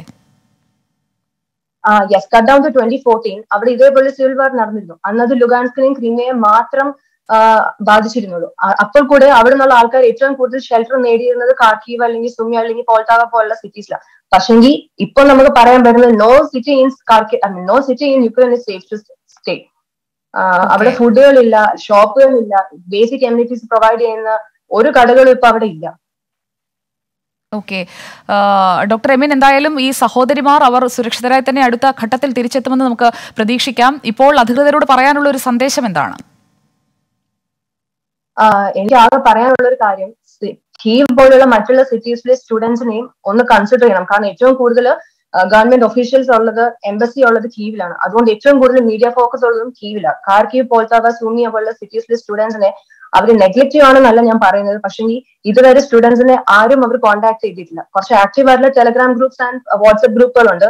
അതിലൂടെ ഖാർക്കീവിലുള്ള കോൺട്രാക്ടേഴ്സും അവിടെയുള്ള കുറച്ച് സീനിയേഴ്സ് ആയിട്ടുള്ള മലയാളികളും മാത്രം അവരെ കോൺടാക്ട് ചെയ്ത് അവർക്ക് ഡീറ്റെയിൽസ് കൊടുക്കുന്നുണ്ട്. പക്ഷെ ഇതുവരെ ഒഫീഷ്യൽസിന്റെ ഭാഗത്തു നിന്ന് ഇവാക്യുവേഷൻ പ്ലാൻ എങ്ങനെയാണ്, എന്ന് സ്റ്റാർട്ട് ചെയ്യും, എപ്പോൾ സ്റ്റാർട്ട് ചെയ്യും, എത്ര students already evacuation plan start ചെയ്തിട്ടുണ്ട്. ഡോക്ടർ എമിന്റെ 2 സഹോദരിമാരാണ് ഖാർക്കീവിലുള്ളത്. ഡോക്ടർ എമിനും 6 വർഷത്തോളം ഉണ്ടായിരുന്ന ഇടമാണ് യുക്രൈൻ. അതുകൊണ്ട് തന്നെ അവിടുത്തെ കാര്യങ്ങൾ, കഴിഞ്ഞ ക്രൈമിയ പിടിച്ചടക്കിയ സമയത്തെ കാര്യങ്ങളടക്കം ഡോക്ടർ എമിൻ പങ്കുവയ്ക്കുകയായിരുന്നു. നമുക്കൊപ്പം ഖാർക്കീവിൽ നിന്ന് തന്നെ അസിഫ എന്ന വിദ്യാർത്ഥിനി കൂടി തത്സമയം ചേരുകയാണ്. അസിഫ, ഖാർക്കീവിലെ അവസ്ഥയെക്കുറിച്ച് ഇപ്പോൾ ഡോക്ടർ എമിൻ എന്ന ആൾ പറഞ്ഞത് അവരുടെ സഹോദരിമാരെ കുറിച്ചാണ്. അസിഫ, അവിടെ നേരിട്ട് കണ്ട കാഴ്ചകൾ എങ്ങനെയാണ്? ഇപ്പോൾ സേഫ് ആണോ? ഞാന് ഖാർക്കീവ് നാഷണൽ മെഡിക്കൽ യൂണിവേഴ്സിറ്റിയിലെ സ്റ്റുഡന്റ് ആണ്. ഞങ്ങൾ ഇപ്പൊ ഇവിടെ ഉള്ളത് ആ യൂണിവേഴ്സിറ്റിയുടെ തന്നെ ഹോസ്റ്റലിന്റെ ബേസ്മെന്റിലാണ്. ഇന്നലെ തൊട്ട് ഇതുവരെയും ഈ ബേസ്മെന്റിൽ തന്നെയാണ് ഇരിക്കുന്നത്. പിന്നെ ഞങ്ങൾ ബേസ്മെന്റിൽ ഇരിക്കുന്നതോട് തന്നെ പുറത്തുനിന്ന് ഒരു സൗണ്ടും കേൾക്കുന്നില്ല. പിന്നെ ഞങ്ങളുടെ വാഷ്റൂമിൽ പോകാൻ വേണ്ടി മാത്രമായിട്ട് ഒരു 5 മിനിറ്റ് ഞങ്ങൾക്ക് അനുവദിക്കും. അവിടെ പോകുമ്പോൾ തന്നെയാണ് സൈറൻ മുഴങ്ങുന്നതും അപ്പൊ തന്നെ താഴോട്ട് ബേസ്മെന്റിലോട് ഓടി വരാൻ പറയുന്നതുമാണ് അവസ്ഥ. പിന്നെ ഫുഡ് ഞങ്ങൾക്ക് ഹോസ്റ്റൽ നിൽക്കുന്നത് കൊണ്ട് തന്നെ മെസ്സിലുള്ളത് കൊണ്ട് പ്രൊവൈഡ് ചെയ്യുന്നുണ്ട്, ഫുഡ് കിട്ടുന്നുണ്ട്. ഓക്കെ, അസിഫ, ഇപ്പോൾ കഴിയുന്ന ഈ ബേസ്മെന്റിൽ സൗകര്യങ്ങളൊക്കെ ഉണ്ടോ? എല്ലാവർക്കും ഇരിക്കാനോ കിടക്കാനോ ഒക്കെയുള്ള സൗകര്യങ്ങളുണ്ടോ? ബേസ്മെന്റില് എല്ലാവരും ഇങ്ങനെ കൂടിച്ചേർന്ന് തന്നെ ഇരിക്കുന്നത്. അങ്ങനെ വലിയ സൗകര്യങ്ങളൊന്നും ഉള്ള ബേസ്മെന്റ് ഒന്നും അല്ല. ഫുൾ പണ്ടത്തെ ബേസ്മെന്റ് ഒരു രീതിയിൽ തന്നെയാണ് ഇരിക്കുന്നത്. അസിഫ, എത്രയും പെട്ടെന്ന് നിങ്ങളുടെ ഇവാക്യുവേഷൻ നടക്കുമെന്ന് നമുക്ക് പ്രതീക്ഷിക്കാം. അതിനായുള്ള ഒഴിപ്പിക്കൽ നടപടിയൊക്കെ തുടങ്ങിക്കഴിഞ്ഞിട്ടുണ്ട്. ഇവിടെ വന്നിട്ട് ഇപ്പൊ വിന്റർ സീസൺ ആണ്. ബേസ്മെന്റിലൊക്കെ നല്ല തണുപ്പാണ്. -2, -3 ഡിഗ്രിയിലാണ് ഞങ്ങൾ ഇരിക്കുന്നത്. ഇവിടെ ഒരു ഹീറ്ററോ അങ്ങനത്തെ സംവിധാനങ്ങളോ ഒന്നുമില്ല. അപ്പൊ തന്നെ ഞങ്ങള് അത്രയും ബുദ്ധിമുട്ടിയാണ് ഇവിടെ ഇരിക്കുന്നത്. മനസ്സിലാക്കുന്നു അസിഫ. അതിനായി ഉള്ള സൗകര്യങ്ങൾ അവിടെ എങ്ങനെ ഏർപ്പാടാക്കി തരാൻ അവിടെ അധികൃതർക്ക് കഴിയുമെന്നുള്ളത് എനിക്കും ഒരു ഉറപ്പ് പറയാൻ കഴിയുന്ന കാര്യമല്ല. നിങ്ങൾ ഒരു ദിവസം കൂടി പിടിച്ചു നിൽക്കൂ. ഇവാക്യുവേഷന്റെ അടുത്ത സ്റ്റേജിൽ തന്നെ എത്രയും പെട്ടെന്ന് നിങ്ങൾക്ക് മടങ്ങാനുള്ള അവസരം ഒരുങ്ങട്ടെ. ഓക്കെ, ഞങ്ങളെ ഒന്ന് പരിഗണിക്കണമെന്ന് ഞാനൊന്ന് അഭ്യർത്ഥിക്കുകയാണ്. കാരണം ഇപ്പം അവര് ഇവാക്യുവേഷൻ സ്റ്റാർട്ട് ചെയ്തിരിക്കുന്നത് വെസ്റ്റേൺ യുക്രൈനിൽ നിന്നാണ്. ഇപ്പൊ അവർ പറഞ്ഞേക്കുന്ന ഹംഗറി, പോളണ്ട് എന്ന് പറയുന്നതൊക്കെ വെസ്റ്റേൺ യുക്രൈൻ ബോർഡേഴ്സിലാണ്. ഞങ്ങൾ ഇവിടെ നിന്ന് ഈസ്റ്റേൺ യുക്രൈൻ ബോർഡേഴ്സിന് ഏകദേശം 1000 കിലോമീറ്റർ തന്നെ ദൂരമുണ്ട്. അപ്പൊ ഞങ്ങൾക്ക് ഇപ്പോ ഈ അവസ്ഥയിൽ പോസിബിൾ ആയിട്ടുള്ള കാര്യമല്ല ഞങ്ങൾക്ക് ഇവിടെ നിന്ന് ട്രാവൽ ചെയ്ത് പോവാൻ. അപ്പൊ അതിനായിട്ടും ഒരു മാർഗം ഞങ്ങൾക്ക് വേണ്ടിയും ഒരുക്കണമെന്ന് അഭ്യർത്ഥിക്കുന്നു. ഓക്കെ, അസിഫ എന്ന വിദ്യാർത്ഥിനിയാണ് ഖാർക്കീവിൽ നിന്ന് നമുക്കൊപ്പം ചേർന്നത്. യുക്രൈനിൽ കുടുങ്ങിക്കിടക്കുന്ന മലയാളികളടക്കമുള്ള ഇന്ത്യക്കാരുടെ ഒഴിപ്പിക്കൽ എത്രയും പെട്ടെന്ന് പൂർത്തിയാക്കാനാണ് ഇന്ത്യ ഇപ്പോൾ ശ്രമിക്കുന്നത്. അതിനായുള്ള രക്ഷാദൌത്യം ആരംഭിച്ചു കഴിഞ്ഞിരിക്കുകയാണ്. റൊമേനിയ വഴിയുള്ള ആദ്യ വിമാനങ്ങൾ നാളെ ഇന്ത്യയിലെത്തും. ഡൽഹിയിലും മുംബൈയിലേക്കുമാണ് ഈ വിമാനങ്ങൾ എത്തുന്നത്. 240 പേർ ഈ വിമാനങ്ങളിലുണ്ട്. കൂടുതൽ പേരെ രക്ഷിക്കാനായുള്ള ശ്രമം തുടർന്നുകൊണ്ടേയിരിക്കുകയാണ്. നമുക്കൊപ്പം വിദ്യാർത്ഥികൾ അവിടെ നിന്ന് തത്സമയം ചേരുകയാണ്. ഞാനിപ്പോൾ പോകുന്നത് കീവിൽ നിന്ന് അർജുൻ നമുക്കൊപ്പമുണ്ട്. അർജുൻ, കീവിലാണ് ഏറ്റവും കൂടുതൽ പ്രശ്നങ്ങൾ അവിടെ നേരിട്ടുകൊണ്ടിരിക്കുന്നത്. അതുകൊണ്ട് തന്നെ ഈ ഒരു സ്ഫോടനം ഒക്കെ നടക്കുന്ന ആ ഭാഗത്ത് തന്നെയാണോ അർജുൻ താമസിക്കുന്ന സ്ഥലവും? അതെ അതെ, കീവിലാണ് ഏറ്റവും കൂടുതൽ ഇതേവരെ സ്ഫോടനങ്ങളായാലും അതുപോലെ തന്നെ ഇവിടുത്തെ മിലിറ്ററി ആയി തന്നെ യുക്രൈനിന്റെ മിലിറ്ററി ആയാലും റഷ്യന്റെ മിലിറ്ററി ആയാലും ഇതേപോലെ റഷ്യൻ ഇൻവേഷൻ നടക്കുന്നുണ്ട്. അപ്പൊ ആ സമയത്തായാലും തന്നെ നമുക്ക് രാത്രി പോലും ഉറങ്ങാൻ പറ്റുന്നില്ല. കാരണം എപ്പോഴാണ് ഇതേപോലെ സ്ഫോടനങ്ങൾ ഉണ്ടാകുന്നത് അറിയാൻ പറ്റത്തില്ല. ഇവിടെ അടുത്ത് തന്നെ ആയാലും ബോംബായാലും അതേപോലെ തന്നെ ബോംബ് എക്സ്പ്ലോഷൻ നടക്കാറുണ്ട് ഇവിടെ തൊട്ടടുത്ത് തന്നെ. അതേപോലെ തന്നെ സ്ട്രീറ്റിലായാലും ഞങ്ങളത് കാരണം ഇവിടെ നിന്ന് ഞങ്ങൾ യൂണിവേഴ്സിറ്റി എന്ന് പറഞ്ഞേക്കുന്നത് ഇവിടെയുള്ള എല്ലാവരും, അതായത് എല്ലാവരും ഞങ്ങളുടെ ഹോസ്റ്റലിൽ തന്നെ നിൽക്കാനാണ്. കാരണം ഹോസ്റ്റലിലെ ബങ്കറുകളിലാണ് ഞങ്ങൾ ഇന്ന് രാവിലെ മുതൽ വൈകുന്നേരം വരെ നിന്നത്. അത് കഴിഞ്ഞ് ഒരു സേഫ് സോൺ വന്ന പിന്നെയാണ് ഞങ്ങൾ റൂമിലേക്ക് മാറ്റിയത്. ഇപ്പോൾ സൈറണുകളൊക്കെ മുഴങ്ങുന്നുണ്ടോ അവിടെ? അതെ അതെ, സൈറണുകൾ ഇപ്പം കുറച്ച് കാലത്തിന് മുമ്പ് വരെ സൈറണുകൾ ഉണ്ടായിരുന്നു. ഇപ്പൊ കുഴപ്പമില്ല. ഇപ്പം ഒരുമാതിരി നല്ലൊരു അവസ്ഥയാണ്. അതായത് നിങ്ങളിപ്പോൾ ബങ്കറുകളിൽ നിന്നും മാറി, അവിടെ നല്ല തണുപ്പാണ് എന്നൊക്കെയാണ് ചില വിദ്യാർത്ഥികൾ പറഞ്ഞത്. അതെ മാഡം, ഇവിടെ ഇപ്പം -5 ഡിഗ്രി വരെ ഇപ്പൊ വന്നുണ്ട്. അപ്പം അവിടെ ആയാലും ഹീറ്ററുകളില്ല. അപ്പൊ നമുക്കായാലും നല്ല തണുപ്പാണ്. അപ്പൊ അവിടെ ഞങ്ങളുടെ യൂണിവേഴ്സിറ്റിയിൽ തന്നെ 400ഓളം മലയാളി വിദ്യാർത്ഥികൾ അത്ര ഉണ്ട്. പിന്നെ ഇന്ത്യന്റെ പല ഭാഗങ്ങളിൽ നിന്നും വേറെ വിദ്യാർത്ഥികളും ഉണ്ട്. അപ്പം ബങ്കറുകൾ ചെറുതാണ്. അപ്പൊ ഞങ്ങൾക്ക് എല്ലാവർക്കും അവിടെ നിൽക്കാനുള്ള ഒരു ബുദ്ധിമുട്ടുണ്ട്. അപ്പം എത്രയും പെട്ടെന്ന് ഞങ്ങൾ എങ്ങനെയെങ്കിലും ഒന്ന് സഹായിക്കണമെന്നാണ് ഞങ്ങൾക്ക് പറയാനുള്ളത്. കാരണം ഇവിടുത്തെ അവസ്ഥ അത്ര ഇതാണ്. ഞങ്ങൾ തന്നെ ഉറങ്ങാതെ വരെയാണ് ഞങ്ങൾ ഇവിടെ നിൽക്കുന്നത്. കാരണം അത്ര ഇതായിട്ട് അലേർട്ടായിട്ട് നിന്നാലേ നമുക്ക് ഇതാകത്തുള്ളൂ. കാരണം കീവിലാണ് ഏറ്റവും കൂടുതൽ അറ്റാക്ക് നടക്കുന്നത്. മെയിൻ ആയിട്ട് ഇവിടെ പ്രസിഡന്റും ഇവിടുത്തെ ആന്റി റഷ്യ മാർച്ചും കുറെ ഇത് നടന്ന കാരണം ഇവിടുത്തെ കുറച്ച് സ്ഥലങ്ങളിൽ അവർ ടാർഗറ്റ് ചെയ്ത് വെച്ചിട്ടുണ്ട്. അപ്പം ആ ഒരു മിലിറ്ററി ബേസ് കുറച്ച് ഇവർ ഡിസ്ട്രോയ് ചെയ്തിട്ടുണ്ട്. ഞങ്ങൾക്കായാലും ഞങ്ങൾ ഇതേപോലെ ടിക്കറ്റ്സുകൾ എടുത്തതായിരുന്നു. ബട്ട് ആ ടൈമിലാണ് ഞങ്ങളുടെ ഇന്റർനാഷണൽ എയർപോർട്ടായ ബോറിസ്വിൽ അവിടെ റഷ്യൻ ഇൻവേഷൻ നടന്നു. അപ്പം അവിടെ അതേപോലെ ബോംബ് സ്ഫോടനങ്ങൾ നടന്നപ്പോൾ ഇന്റർനാഷണൽ ടെർമിനൽ അടച്ചു. അത് കാരണം ഞങ്ങൾക്ക് ആ ഒരു ട്രാവൽ ചെയ്യാൻ പോലും ഇപ്പൊ ഒരു ഫ്രീഡം ഇല്ല. കാരണം മിലിറ്ററി ലോ ആണ് ഇപ്പം ഇമ്പോസ് ചെയ്തേക്കണം. അപ്പൊ ഞങ്ങൾക്ക് രാത്രി 10 മണി കഴിഞ്ഞ് ഇറങ്ങാനേ പറ്റത്തില്ല. അതുപോലെ തന്നെ ഇപ്പൊ പോയാൽ തന്നെ ഡോക്യുമെന്റ്സ് ഫുള്ളും വെക്കണം. നമുക്ക് പാസ്പോർട്ട് ആയാലും ഇവിടുത്തെ വിസ, പോസ്റ്റ് എല്ലാം കാണിക്കണം. പിന്നെ കടകളിലായാലും ഇപ്പോൾ സ്റ്റോക്കുകളുണ്ട്, പക്ഷെ അത് കുറഞ്ഞു വരികയാണ്. അതേപോലെ തന്നെ ഇവിടുത്തെ സ്റ്റോക്ക് ഇടിഞ്ഞിട്ടുണ്ട്. അപ്പൊ അതേപോലെ തന്നെ പൈസയുടെ മൂല്യം കൂടി വരികയാണ്.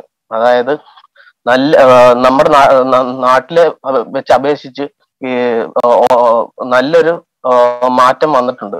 ക്യാഷിന്റെ ആയാലും അതേപോലെ തന്നെ ആയാലും ഇത് ഇവിടുത്തെ കണ്ടീഷൻ ഭയങ്കര മോശമായിട്ട് വരികയാണ്. അർജുൻ, നിങ്ങൾക്ക് ഭക്ഷണമൊക്കെ കിട്ടുന്നുണ്ടല്ലോ അല്ലേ? ഭക്ഷണം ഞങ്ങള് ആക്ച്വലി ഇതേപോലെ ഓരോ സൂപ്പർ മാർക്കറ്റുകളിൽ നിന്നും ജങ്ക് ഫുഡാണ് മേടിച്ചു വെച്ചിരിക്കുന്നത് മെയിനായിട്ട്. വേറെ ഞങ്ങൾക്ക് അങ്ങനെ ചെയ്യാൻ പറ്റത്തില്ല. അപ്പം ഈ ഒരു കണ്ടീഷനിലെ ഫുഡ് കുക്ക് ചെയ്യാനായാലും ഞങ്ങൾ മെസ്സുണ്ട്, പക്ഷെ മെസ്സിലെ ഫുഡ് ഇപ്പൊ ലിമിറ്റഡാണ്. കാരണം അവരെയും പറഞ്ഞിട്ട് കാര്യമില്ല, അവർക്കും ഫുഡ് മേടിക്കാൻ വേറെ സ്ഥലമില്ല. ഫുഡായാലും സ്റ്റോക്ക് ഇതായിരിക്കുക മെയിനായിട്ട്. അർജുൻ, ഈ ഒരു ഗൂഗിൾ ഫോം വഴിയുള്ള രജിസ്ട്രേഷൻ, അതുപോലെ തന്നെ ഈ രക്ഷാദൌത്യത്തിന്റെ ഒരു എങ്ങനെയാണ് അതിന്റെ ഒരു സ്റ്റേജസ്, അതൊക്കെ നിങ്ങൾക്ക് അഡ്വൈസറി ആയിട്ടൊക്കെ കൃത്യമായി കിട്ടിയോ? കിട്ടി. അത് ഞങ്ങൾക്ക് കറക്റ്റ് ആയിട്ട് എംബസിയിൽ നിന്നായാലും അതേപോലെ തന്നെ കുറച്ച് ഇന്ത്യൻ റെപ്രസെന്റേറ്റീവ്സും ഞങ്ങളോട് സംസാരിച്ചിട്ടുണ്ട്. അപ്പൊ അവർ പറയുന്നതെന്ന് വെച്ചാൽ ഞങ്ങൾ ഇതേപോലെ രജിസ്റ്റർ ചെയ്തിട്ടുണ്ട്. അപ്പം ഇതേപോലെ തന്നെ പക്ഷെ ഞങ്ങൾക്ക് രജിസ്റ്റർ ചെയ്തു വേറെ കൺട്രീസിലേക്ക് പോകണം. പക്ഷെ അതിന്റെ ഒരു പ്രശ്നം എന്നാന്ന് പറഞ്ഞാൽ ഞങ്ങൾക്ക് മെയിൻ ആയിട്ട് റോഡ് മുഖാന്തരം മാത്രമേ പോകാൻ പറ്റുള്ളൂ. അത് പ്രശ്നം എന്നാന്ന് പറഞ്ഞാൽ ഞങ്ങൾക്ക് 1000 കിലോമീറ്ററിന് കൂടുതൽ ഞങ്ങൾക്ക് ബൈ റോഡ് ട്രാവൽ ചെയ്യേണ്ടി വരും. നിങ്ങളുടെ നെയ്ബറിംഗ് ഏത് രാജ്യത്തേക്ക് എത്താനാണ് ആവശ്യപ്പെട്ടത്? അതിപ്പം ഞങ്ങൾക്ക് ഇപ്പൊ ഏറ്റവും അടുത്തുള്ള പോളണ്ട് ആണ്. കീവില് പോളണ്ട് ഉണ്ട്, ഹംഗറി ഉണ്ട്, അതേപോലെ റൊമേനിയ ഉണ്ട്. അപ്പം ഞങ്ങൾക്ക് എവിടെയാണെങ്കിലും ഓക്കെയാണ്. പോളണ്ട് ആണ് ഇച്ചിരി കൂടി നിയറസ്റ്റ് ആയിട്ടുള്ളത്. അതായത് ലിവൈവിച്ച് എന്നിട്ട് അവിടെ നിന്ന് ഞങ്ങൾക്ക് കണക്ട് ചെയ്ത് പോകാം. പക്ഷെ എന്താണെങ്കിലും അർജുൻ, ഒരു കാര്യം ചെയ്യാം നമുക്ക്. അതായത് advisory for Indians in Ukraine ഡിസയറിംഗ് to B ഇവാക്യുവേറ്റഡ് വയ പോളണ്ട്, അതിന്റെ ഏറ്റവും പുതിയ അഡ്വൈസറി വന്നിട്ടുണ്ട്. അതിൽ ആരെയാണ് കോൺടാക്ട് ചെയ്യേണ്ടത്, നിങ്ങളുടെ ഇവാക്യുവേഷൻ വേഗത്തിലാക്കാനുള്ള നടപടികൾ വന്നു എന്നുള്ളതാണ് ഇപ്പോൾ വിദേശകാര്യ മന്ത്രാലയം അറിയിച്ചിരിക്കുന്നത്. അർജുന് ഞങ്ങൾ അതിന്റെ ഡീറ്റെയിൽസ് ഷെയർ ചെയ്യും ഞങ്ങളുടെ team. Okay, thank you Arjun. കീവിൽ നിന്നാണ് അർജുൻ ഇപ്പോൾ നമുക്കൊപ്പം ചേർന്നത്. വളരെ ദുഷ്കരമായ ഒരു സാഹചര്യത്തിലൂടെയാണ് ഈ കുട്ടികളൊക്കെ കടന്നു പോകുന്നത്. കാലാവസ്ഥയുടെ പ്രശ്നങ്ങളുണ്ട്. ആ കാലാവസ്ഥയിൽ ബങ്കറുകളിൽ കഴിച്ചുകൂട്ടുക എന്ന് പറയുന്നതും വലിയ ബുദ്ധിമുട്ടുള്ള കാര്യം തന്നെയാണ്. യുക്രൈനിലെ സാഹചര്യം കൂടുതൽ മോശമാകുന്നുവെന്നാണ് ഖാർക്കീവിൽ കുടുങ്ങിയ മലയാളി വിദ്യാർത്ഥികൾ പറയുന്നത്. നിലവിൽ പുറത്തിറങ്ങാൻ സാധിക്കാത്ത സാഹചര്യമാണെന്നും അവർ പറയുന്നു. അവരിൽ ചിലരുടെ പ്രതികരണങ്ങളിലേക്ക്. യുക്രൈനിൽ ഇപ്പോഴത്തെ സിറ്റുവേഷൻ വളരെയധികം വേഴ്സ് ആയിക്കൊണ്ടിരിക്കുകയാണ്.